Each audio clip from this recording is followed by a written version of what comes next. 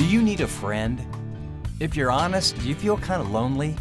Do you go to church or a small group or get around Christians and feel like you don't really belong? Would you like to know the secret to building friendships, filling your heart with joy, and really being a part of the group God's called you to? That's today.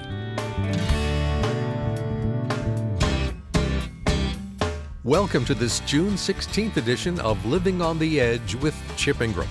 I'm Dave Drury, and in this program, Chip continues his series, Jesus Unfiltered.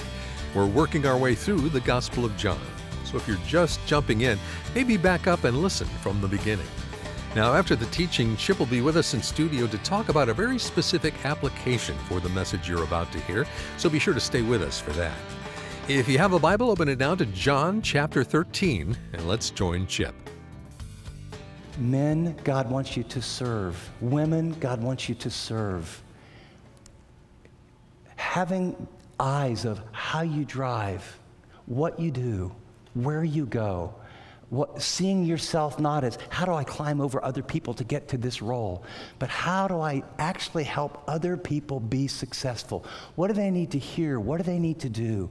What tools do they need? How do I help my kids be, not make me look good, but be successful in their relationship with God and how God's wired them?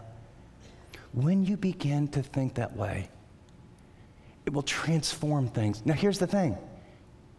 The promise is that when we live that way, what did Jesus say? Blessed are you. The word makarios. It means happy, joyful. Here's all I can tell you. This is true in a family. You're either a consumer. What do I get? What do I get? Who's coming through for me? What about this? And no matter how much you can consume, it's never enough. Or you're a servant, and you're helping other people be successful. And as you give your life and give your time and help others, God fills you up with joy, and out of His goodness often gives you the things you dream about.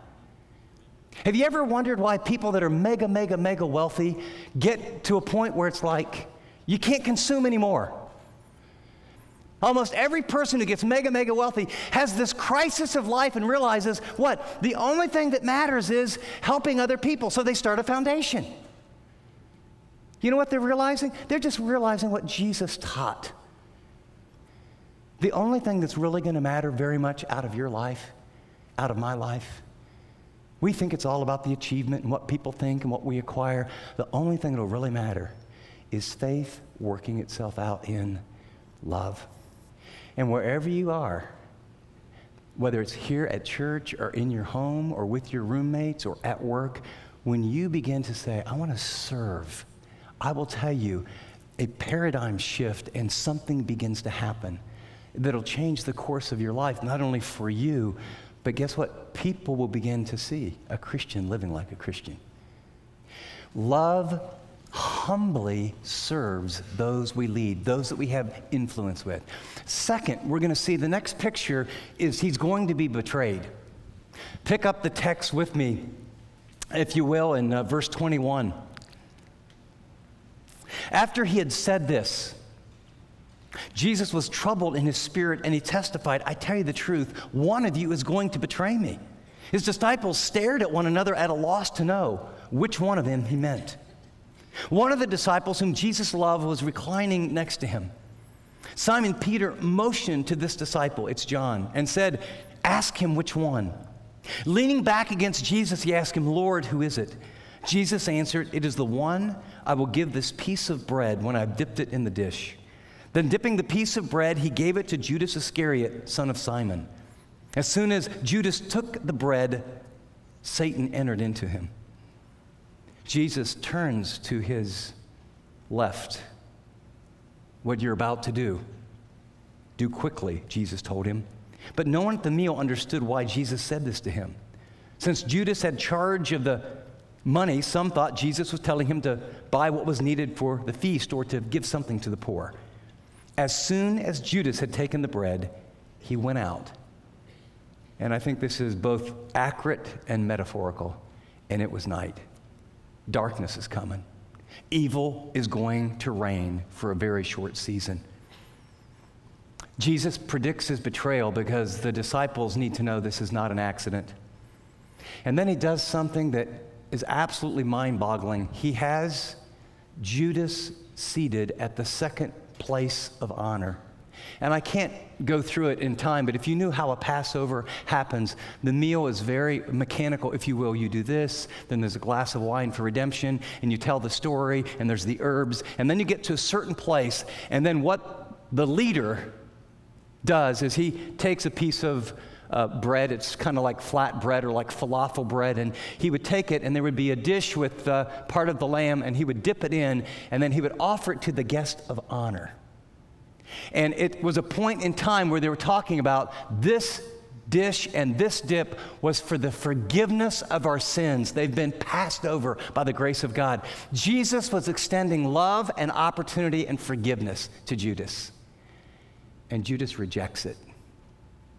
And he gets up and he leaves and he cooperates with Satan. And for a period of time, then evil will reign.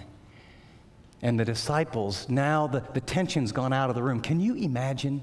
I mean, some of you, can I just ask you to think back to when you've been betrayed? I mean, some of you have been betrayed in business, right? Some of you had a mate walk out on you and hook up with someone else.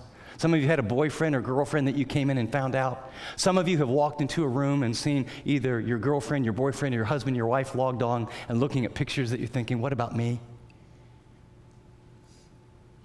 I mean, I've been betrayed 2 or 3 deep times, and the level of anger and hurt was almost overwhelming. Can you imagine the kind of love that extends forgiveness to someone?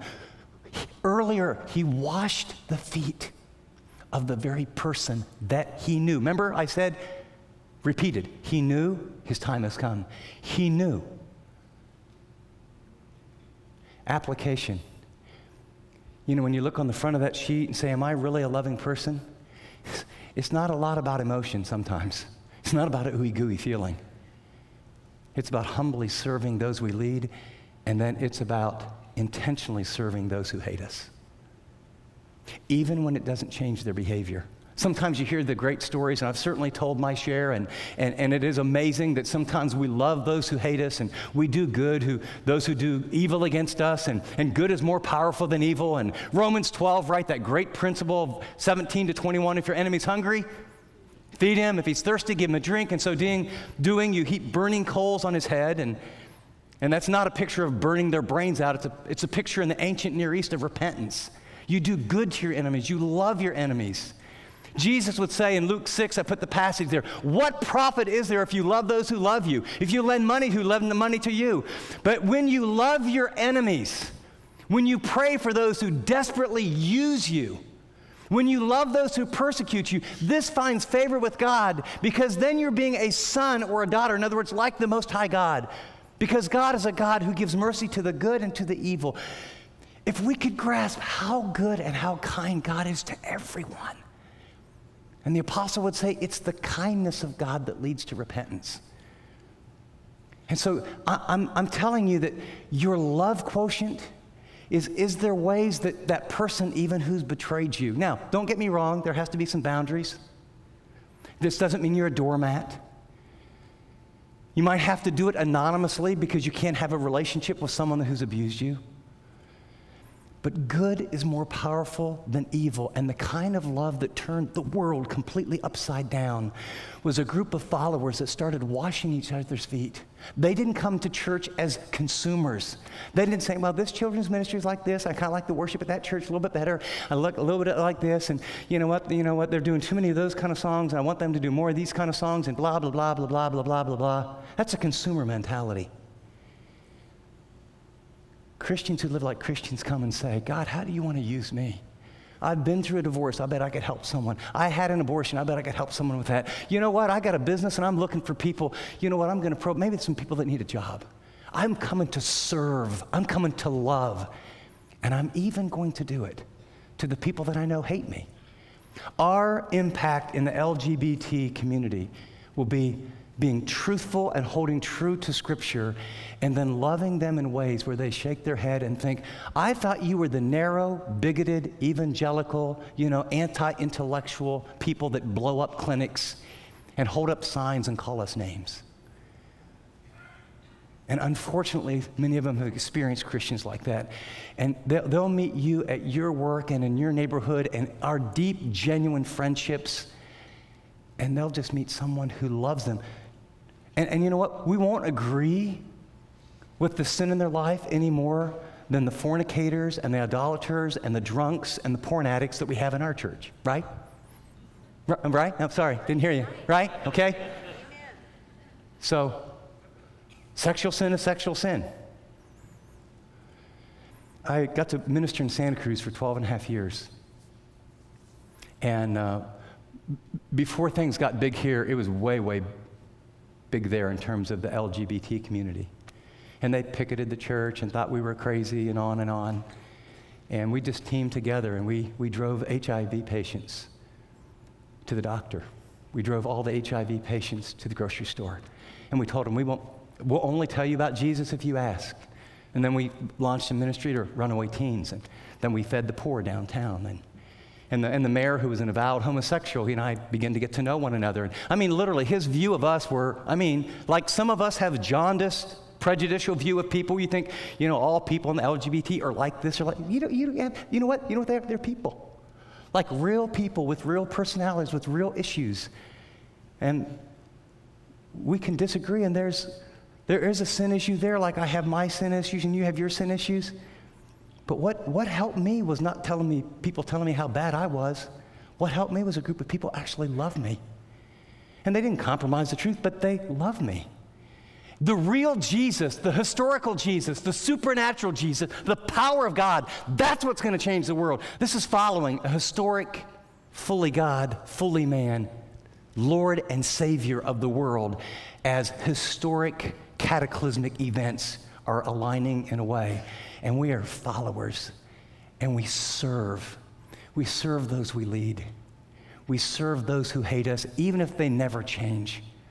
And they know that, our relationship with you isn't based on now you start coming to church, now you repent, now you come to Christ. I pray they will. But Judas didn't change, and Jesus washed his feet. Judas didn't change, and Jesus offered him the place of honor. Scene number 1, he washes their feet. Scene number 2, Judas betrays Jesus. Scene number 3, Jesus prepares his disciples for his arrest. And we pick up the story in verse 31. When he was gone, speaking of Judas, Jesus now responds. What's happened? Sort of a prophetic moment. Darkness has happened. The plan is going to go. He will be arrested. There'll be 3 mock trials. He'll be beat within an inch of his life. They'll take thorns and put it into his scalp. There'll be this moment in all of history where the sin of all men will fall upon him and the Father will turn away. And he'll bear your sin and my sin. And he'll cry out in anguish, my God, why have you forsaken me? And what he knows is he's got to prepare these disciples to make it through this. Now is the Son of Man glorified, and God is glorified in him. If God is glorified in him, then God will glorify the Son in himself and will glorify him at once. Here's his perspective to the betrayal. All authority and power has been given to me. I know where I came from, heaven. I know where I'm going. I'm on mission. And Isaiah in prediction would say, and he set his face like a flint. Now I know. God, glory means something is revealed. It's enhanced. The Hebrew word means weight. The weightiness, the reality, the truth, the love of God is going to be made known because God the Son will die for you and me and then rise from the dead. That's his response to suffering. Now he wants to prepare his disciples because he realizes they're going to be scared to death and they're going to fail. And so he says, my little children, I'll be with you only a little longer. You'll look for me, and just as I told the Jews, so I tell you now, where I'm going, you cannot come. He uses a very interesting word. It's not just brothers. It's a word for a smaller child. He's being like a father to them. I'm going to leave, and you can't come right now. And now he gives them a new commandment to sustain them. A new commandment I give unto you, that you love one another. That you love one another just as I have loved you. So it's new. The word means fresh commandment. The old commandment was what? Love your neighbor as yourself. So the bar is, I need to love you the way I want to be loved. He goes, no. The bar goes up. I want you to love each other the way I loved you. And if you're a disciple sitting in that room, how did he love them that night? He took the lowliest position and washed their feet. In a few hours, they'll realize, here comes Judas. What's all those people with him? And the clubs and the sword. He's the one. And in their mind, they'll go, he washed his feet.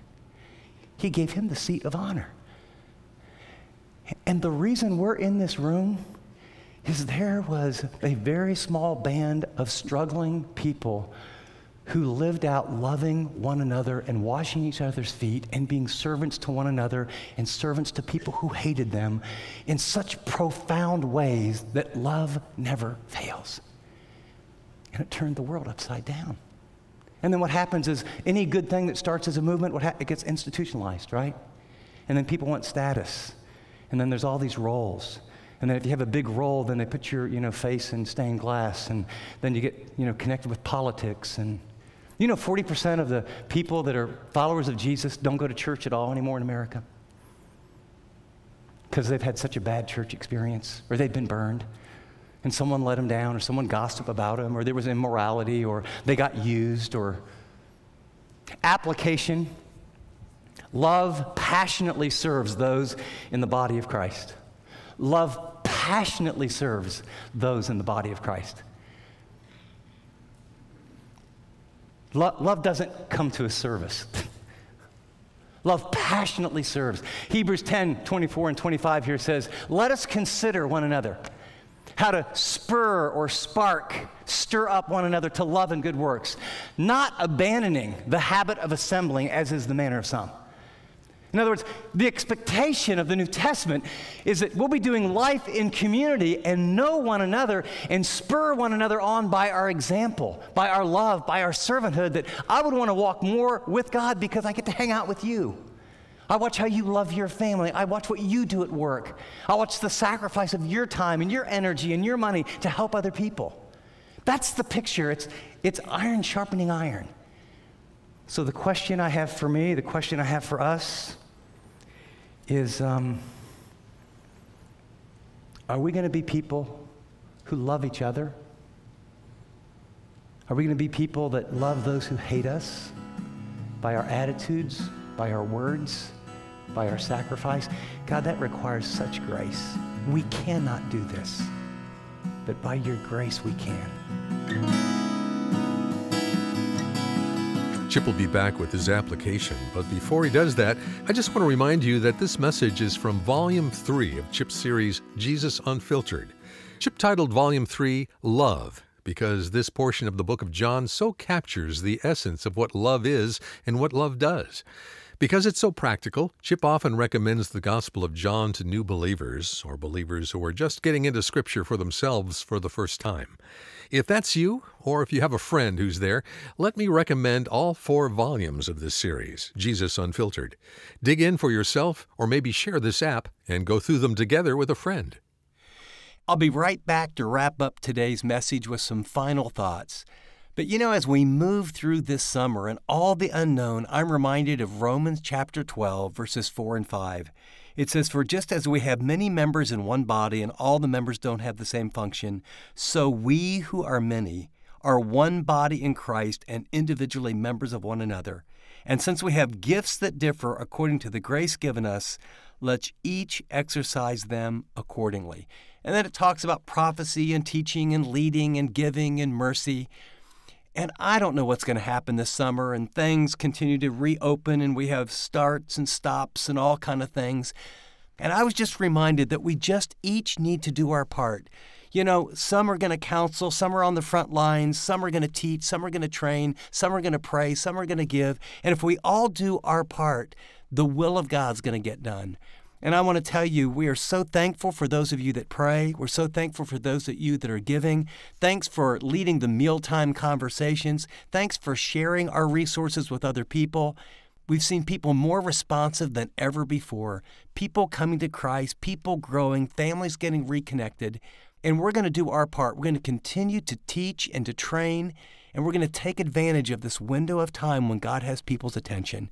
And right now, during June, those of you that your part is to pray and to give, will you pray specifically about what He would want you to do? Every gift will be doubled during this month. We're going to do our part. Would you pray about your part and then do it? Let's team together and be the body of Christ to make a great difference together while people are so open. Well, if God's been ministering to you through living on the edge and you want to get in on ministering to others, now would be the perfect time to join the team. Every gift during our June match will be doubled, thanks to the generosity of a small group of ministry partners. To send a gift, just tap the donate button on this app. And thanks in advance for asking God what He would have you do and then partnering with us, however He leads. Well, now here's Chip with his application. As we wrap up today's program, Jesus models some formidable challenges. I mean, love not only serves those that we lead, love serves those who betray us and hate us. Think about that. In fact, the Apostle Paul would say in Romans 12 that the way that we overcome all this evil that we see in the world is to overcome it with good. In other words, we actually trade in the evil that we get and we give in exchange for that good.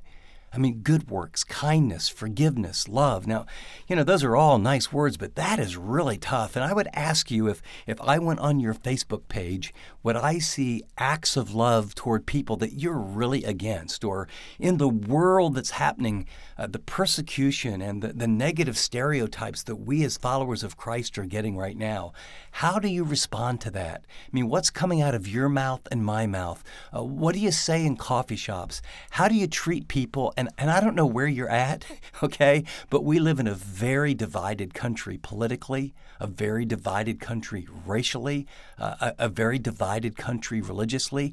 I want you to think about whatever side you happen to be on, who's the other side? And let me just ask you this.